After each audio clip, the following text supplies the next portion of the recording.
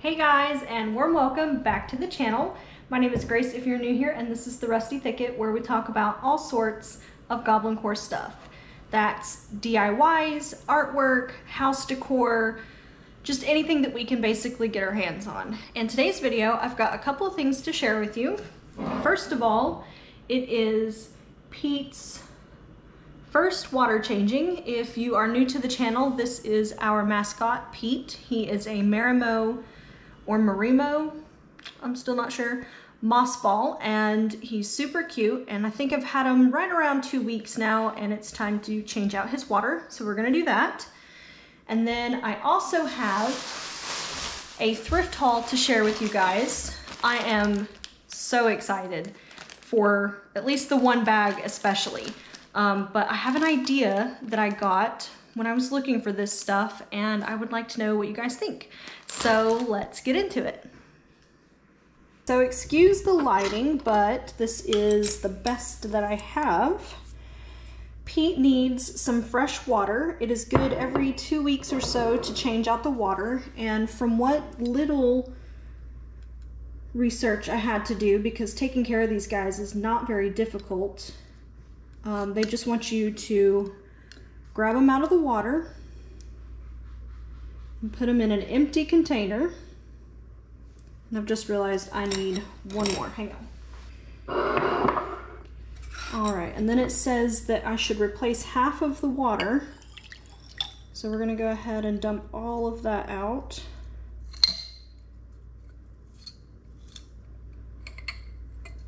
I'm gonna kind of give this a little bit of a rinse. And it said that if it's by itself and doesn't have another little critter or whatever in it, to kind of squeeze them out a little, which seems wrong, but that's what it said. And then to kind of roll him to shape him up again.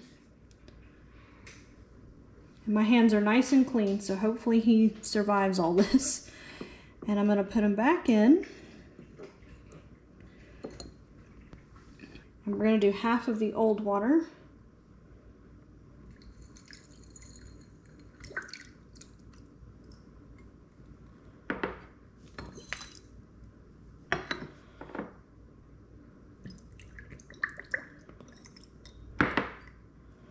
And then half of the new water.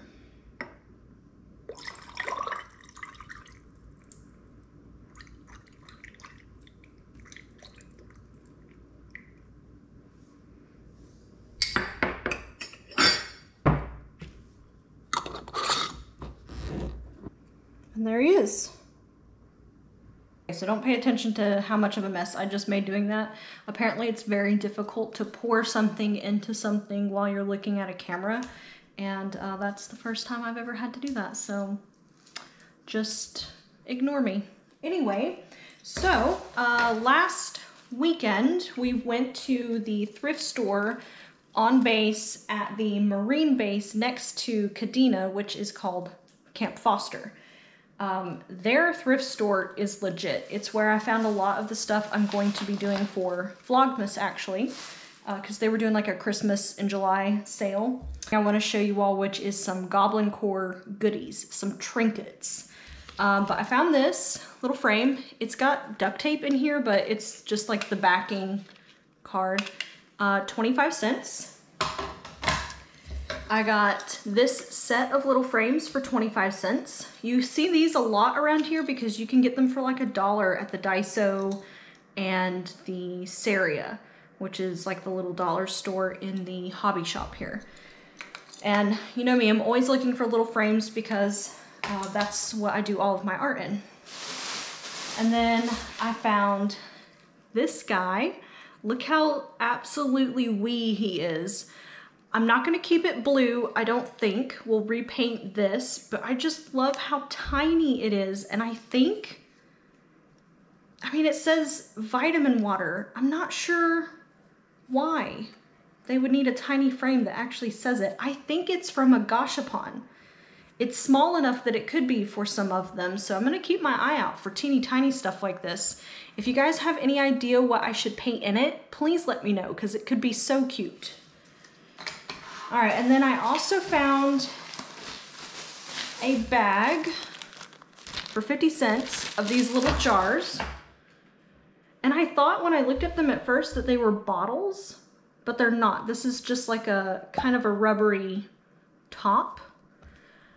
I don't know what to put in them yet, but if any of you out there also have crow brains like myself, jars, baskets, boxes, tins, anything that you can put little stuff in, addicting. So we'll find it a purpose. I don't buy things just to buy things a lot, but sometimes I don't know what they're going to be yet.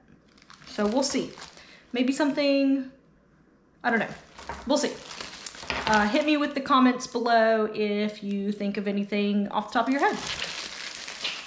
So let's see, that's 25 cents, 25 cents, 50 cents. So far I've spent $1.50. And before I show you this next part, I want to explain my thought process. Okay, so I've shared with you guys how I'm making those little trinket boxes. They're gonna have, you know, they're like for your purse to put little bits and bobs in as you find them. Well, I decided that instead of just selling the little glass jars or even just the little trinket boxes, what if I had, and I know you've seen them on probably TikTok and Instagram lives and stuff where they like dig through those bins and then they mail it to you. But what if you got to dig through the bin yourself at my booth and put it in a little drawstring bag and then bought that? You know, like when you would go on those field trips and find those gemstones that you could like fill the little leather bag with, and it was like, I don't know, $5 or something. And I just thought that would work so well for Goblin Core stuff, and the kids would love it, and I even think adults would love it. So I still need a scoop, but I have started like the very basics of a bin. And I know it's gonna be kind of hard to see, so I'll pan down here in a minute, but when I get a nicer container, it'll look really cool. But here, I'll show you guys. So right now it's just, you know, some stuff from around my house, little bits and pieces of projects, beads, these little things, which are awesome. They're like little fidget things, old washers that I have found in the parking lots, pennies the same way,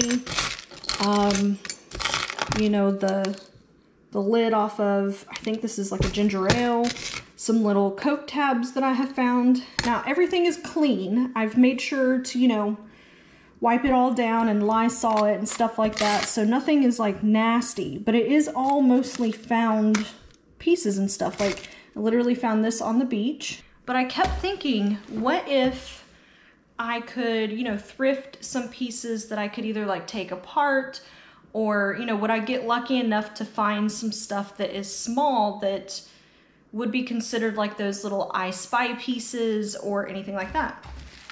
So I was thinking of stuff you could get in multiples, but would all be different and unique. So we were in the thrift shop, and I thought, you know, a lot of those little I Spy things are like kids' toys and like office supplies. So I checked both of those areas, and I came across the most perfect bag. So make sure, if you guys are looking to collect little stuff like this, make sure you're going through the children's section in thrift shops, as well as like office supplies stuff.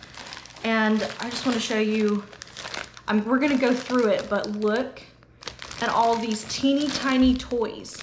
These little like rings and erasers and little, it was like a whole bag for 50 cents. 50 cents. Okay, so we're gonna go through them all. So like a little bunny. He's kind of creepy, but I like him. This little horse that I'm pretty convinced must glow in the dark, right? Just like some little Barbie doll type stuff. And like a little koala. That's so cute. Some kind of weird onion sprig thing. Like that definitely glows in the dark. It's like a Frankenstein something. A little pumpkin. There's actually a bunch of these little pumpkins in here. different colors. This little like evil teddy thing, a donut, and this little puppy. There's a few little birds in here. I love this guy. Some like gemstone stuff, some sparkly things.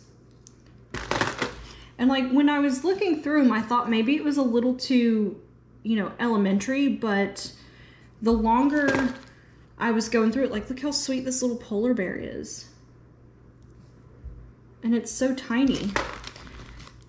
And there's a bunch of these little, they're actually erasers, I found out, but they're little gingerbread men. This little dog. And like some of these are well-known characters, and then some of them, like I think this is from Barbie or something, you know, it's not like a specific character, but some kind of ice cream cone lid. Another dog, like a big dog, and this little triceratops. Some kind of little headband for a doll, maybe. It's like a unicorn. It's probably from Sailor Moon or something. This awesome dolphin. Like some of it was so good I kind of wanted to keep it myself. This cute little pony. And you know, I'm not gonna let them just dig through and dig through. They're gonna take a scoop and get it, but you can kind of be like, ooh, I see some rainbow stuff. I want to try and get those things.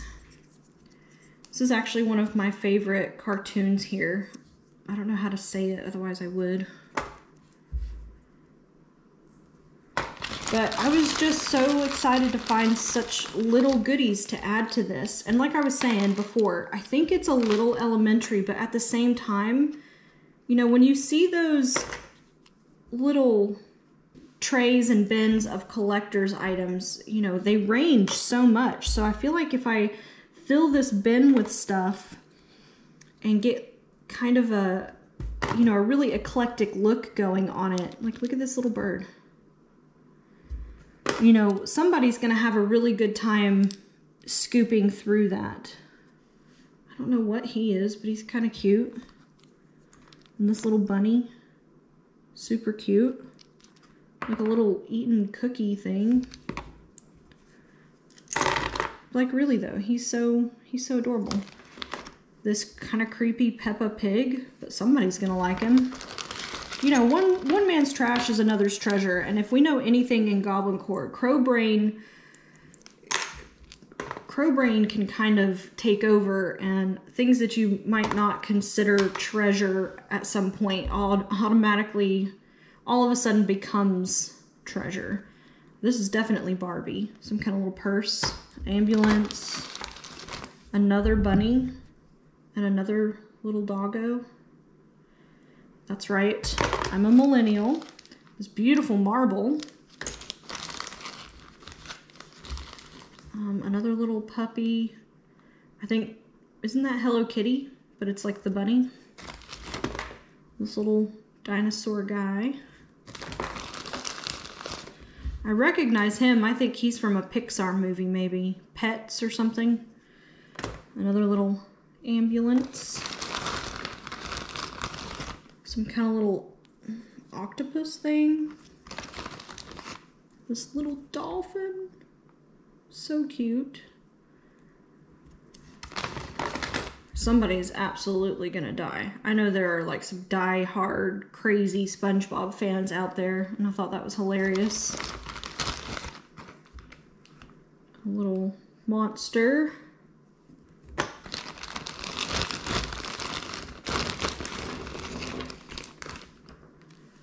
Somebody must have clipped all of like the ring parts off on these. Maybe they were going to use them in a, or maybe they were like pirate treasure or something.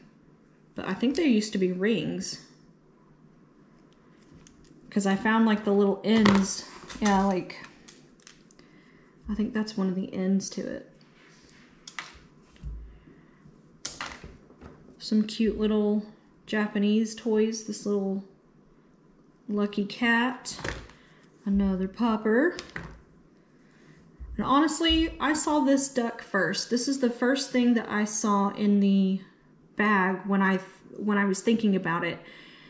And I'm thinking I'm gonna keep him for me, if I'm honest. I don't have anything like him. There's like a little comb thing. This super cute cat, which I think is Gigi from Kiki's Delivery Service. If you guys have not watched that, it's so cute and you definitely need to. So he's in here now.